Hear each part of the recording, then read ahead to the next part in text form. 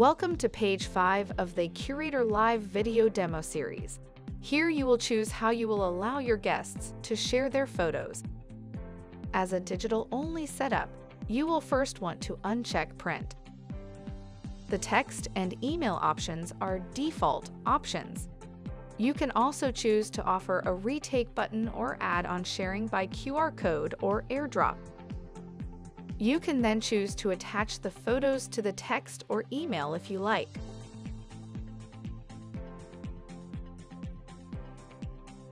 Next, choose a button style for your sharing buttons. And finally, you can add a background to this page if desired. This is the design that will go behind your buttons and a preview of the photo or video they just took. That's it for page 5. We'll see you in the next and last video for this series, where we will customize the sharing page, or what we like to call the microsite.